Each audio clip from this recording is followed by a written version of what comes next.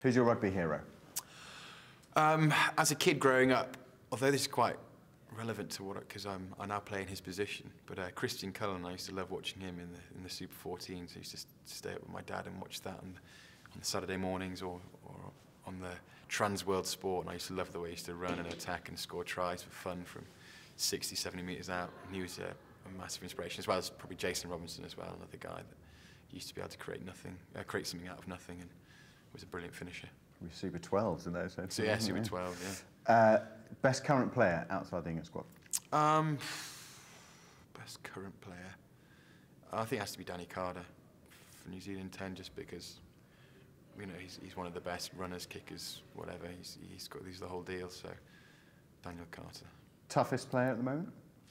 Has to be Lewis Moody, I think, just because he's just a nutcase, and he just doesn't mind getting his head kicked in. It's what makes him so a brilliant play. You know that Lewis has had a good game if he comes off with 2 black eyes and 4 stitches under his cheek, and I just think that's mental, because I've never had a stitch in my life, touch wood, but definitely Lewis. Biggest tackler in the game? I don't know if he still plays. Trevor Leota, he used to be savage in the tackle. He used to write people off. I'll never forget that YouTube clip of him folding up that Scottish guy and breaking him. But also Sebastian Chabal, probably from the current game, just because I remember at Sale when he used to fly out the line and smash people.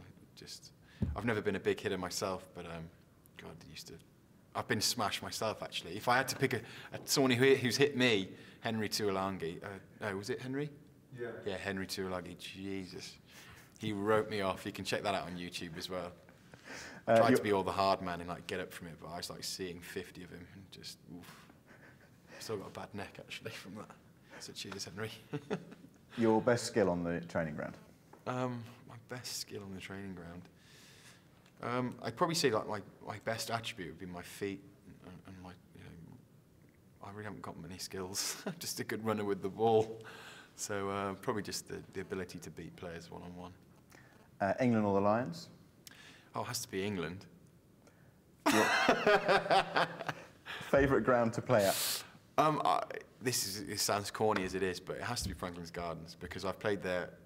I played there under 21s and other games. I love the place.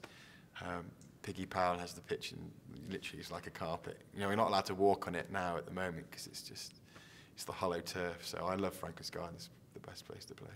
Funniest England teammate? Has to be James Haskell. He's always good. You know, if you're ever bored, you just need to sit next to him, ask him a few questions, and then listen to him rabble on about some story that happened in San Diego or Texas, or some sordid story. What's your favourite Wolf Blass wine? For me, it's probably the Yellow Label, probably just the Shiraz.